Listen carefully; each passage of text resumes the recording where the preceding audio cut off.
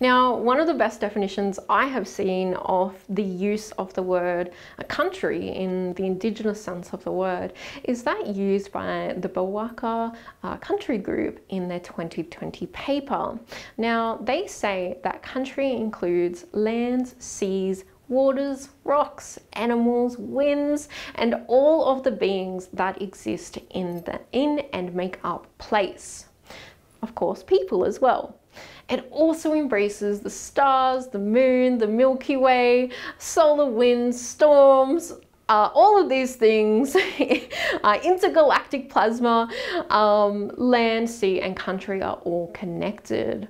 So there is no such thing as out of space or out of country for a lot of Indigenous peoples, and what we do in one part of the country affects all other parts of that country. So going forward, we will be using these definitions when we refer to, say, the country or sky. We use them in a way that aligns with these specific definitions.